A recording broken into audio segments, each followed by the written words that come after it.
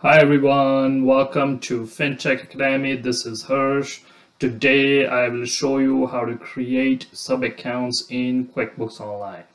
Alright, let's have a look at that. Alright, creating sub-accounts. What are sub-accounts? Say your auto expenses are high and you want to start tracking what you spend on different types of auto expenses, such as gas, repairs, and parking. Sub-accounts make it easy to track details like these. Sub-accounts are nothing more than partitions within higher level accounts.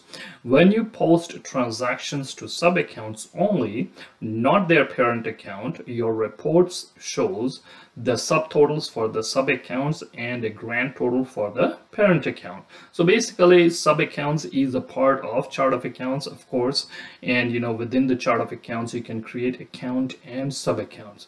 A very important concept if you want to organize your let's say your profit and loss, i.e. your income statement or balance sheet, wherein you can have the best of the outputs when you are looking at that report. So let's have a look at live in action in QuickBooks Online, that how do we create a sub account. I'll show you that, and thereafter we will enter a few transactions and we will see the output in the reports.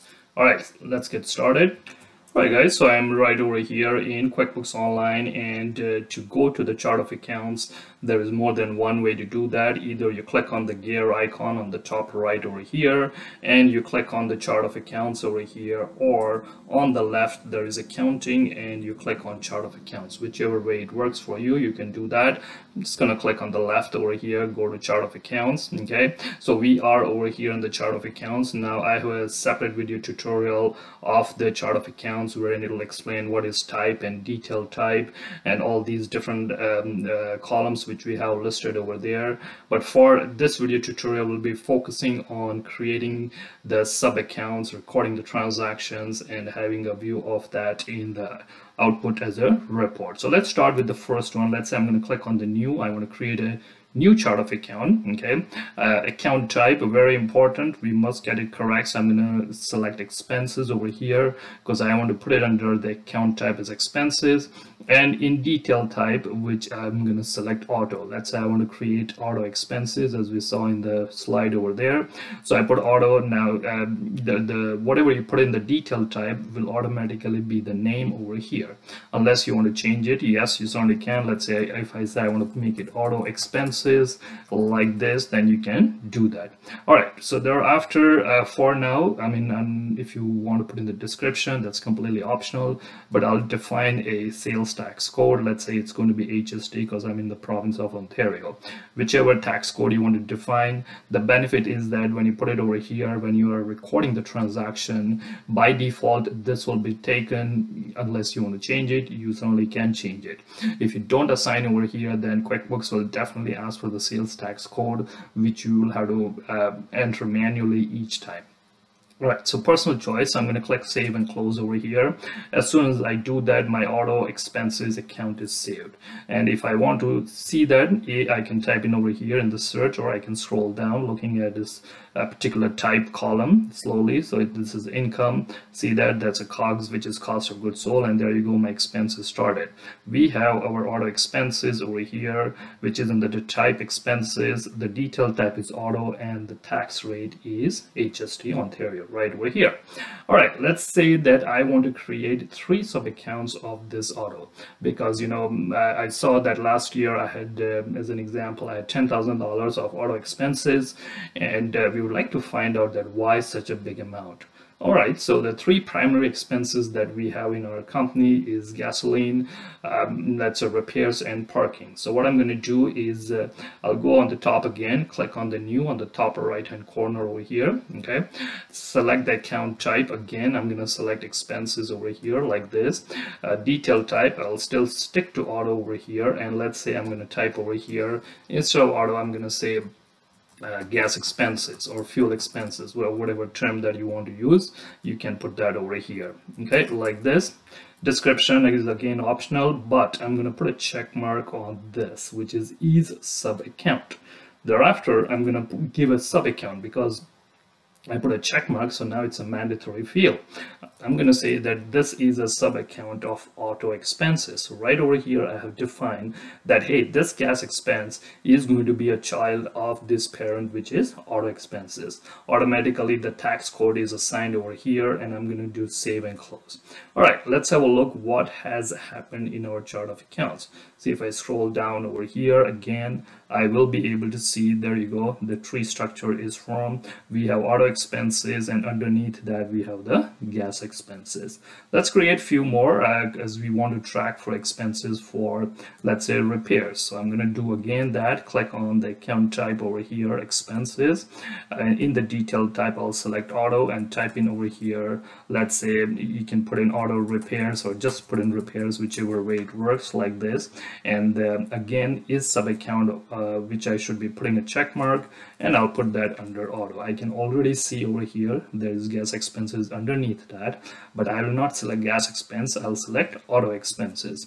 Again, the tax code is already defined because the primary or the parent has it, so it's going to come in automatically. I can also do save and new if I don't want to come out of this screen again. Everything is the same again. It is an expense, it is under the auto detail type, but this time I'm going to say, okay, well, we would like to find out the parking expenses. I'm going to select the sub account over here again as auto. So we have two members already in that family. This is the third one that's going to join over there. HST Ontario, do save and close like this. So now if I scroll down and look at the expenses tree structure that we have, we can see our expenses right over here, and these three are the members of that auto expenses. Right guys, so I'm right over here in the QuickBooks Online, and let's go ahead and record some transactions to understand the portion of the sub accounts. So in the suppliers, we'll click on expenses, the first template that we have over here. We'll start with the payee, which is not a mandatory field, but again, if you do want to mention, you certainly can. QuickBooks doesn't need that, so I'm not going to touch that. Payment account is how your money is going out. Now you can see over here that we don't have a bank or account or any of those accounts created, or credit card even. Let's say I want to create a business credit card over here. So I can just start typing over here like this, and QuickBooks is asking, hey, did you want to add this? I'm going to say click add, and because it's a credit card, I'm going to select the type as a credit card. Detail type is only one, so I don't have to worry. I will allocate the default tax code, which is generally not there at all, right? Because it's a credit card, it's the expense where we put that, and if there was any beginning balance, I would have put that over here. Save and close. So I have that, hey, you know what, I spent the money using my business credit card. Thereafter, the date, let's say I did this expense on August 10th over here. If there is a payment method, which is again not a mandatory field, but if you do want to provide, you can select over here credit card. The reference number could be a receipt number or the bill number of the vendor or the supplier, whatever it is that they are giving out. Okay, next important is going to be amounts are whether inclusive of tax, exclusive of tax, or out of scope, depending on the receipt that you have. Let's say if your receipt says exclusive of tax and then the tax on top of that, you can let it be exclusive. But if you think that it will be easier inclusive, you can switch it over here. Default is exclusive, I'll let it be over there. Let's say I select that yes, I had the expense, gas expense like this over here, and I'm going to put an amount of, let's say the gas expenses was $90, and I'm going to say there is a HST component on top of that. Okay, again, HST is completely what you need to make sure you validate that on your receipt. All the numbers should be matching right on the top, and I'm going to say save and new over here. Okay, perfect. So the transaction is recorded. Right, let's record another transaction over here. So once again, I'm going to click on plus, and I'm going to go to expense over here, and I will have the business credit card selected. The date we'll put in, let's say on August 12th, we're okay with that. Payment method is credit card, and let's say I want to mention over here that this time the expense is for auto repairs. Now there could be a vendor or a supplier who has done the job, and you can certainly mention it over here on the top. Or if you want, you can also put in the description, depending how frequent or how often you do business with that particular supplier vendor.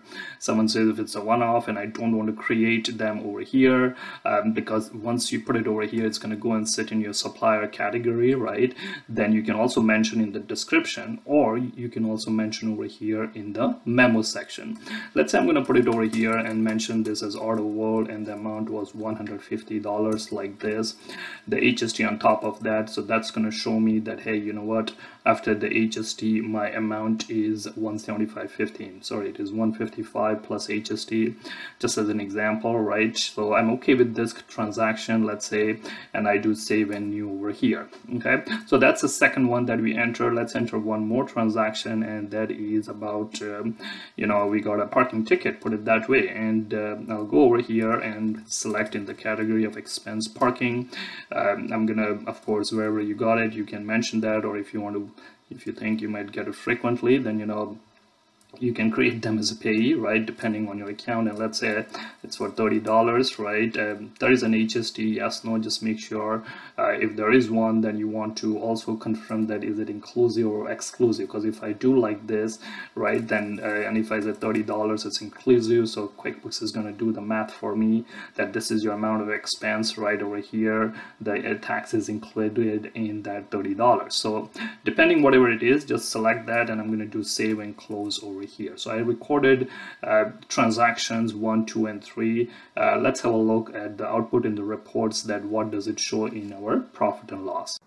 Right guys, so let's have a look at the reports, what we have created from the sub accounts that we entered the transactions. I'm going to click on the reports over here, and in that I'm going to go to the profit and loss. It's already in the favorites category, so I'm just going to click on that, and as soon as I click on the profit and loss, the report is going to be shown from the January 1st till today's date. Okay, so I'm going to go a little bit down over here, and we can see over here that QuickBooks has given us that auto expenses, which is the parent in the situation. Then I have each of them separated, so I know how much is my repairs, I know how much is my gas expense, and I know how much is my parking expense, and I also have the total auto expenses over here. So for example, this amount is $271.55, which is the total auto expenses, about $155 for the repairs, about $90 for the gas, and parking is $26.55 and change that we see. So basically what sub accounts can be helpful, that you can find out more details about your expenses, the amounts, the breakup on that. Now many times when I do consulting, I've seen that, you know, an owner might think, a business owner might think that, okay, I have such kind of expense of, let's say, $10,000, and they would be thinking that, hey, you know what, I would like to find out the details on that, because that seems to be a little bit higher side. Then probably what they might do is that they would take that information to a spreadsheet, put it over there, put in some major transactions and do some analysis over there. Well, you know what, you don't need to do that. If you design your chart of accounts and sub accounts in such a format, right, wherever you need it. This is just one example which I've given for auto expenses. Companies do that in much detail once, you know, they understand that what is the importance of auto expenses, of the sub accounts, and especially something that they would like to have a look, because this is like a one-time setup that you're doing. Thereafter you just have to record the transactions, and your output will always be with all these analysis. All right guys, so hopefully, you know, you found this video helpful with the sub account creation. Remember, it is within chart of accounts, and that's where you create that. Alright guys, so if you found this video helpful, please like our video and subscribe to our channel for more videos. Also let me know in comments what would you like to see in future videos, i.e. Hirsch, I want to see this video, or Hirsch, can you make a video on this topic for accounting, bookkeeping, QuickBooks Desktop, QuickBooks Online, Microsoft Excel, Canadian Income Tax T1, Canadian Income Tax T2, and Canadian Payroll. Alternatively, you can also visit us at fintechsolutions.ca for our courses. Thanks for watching.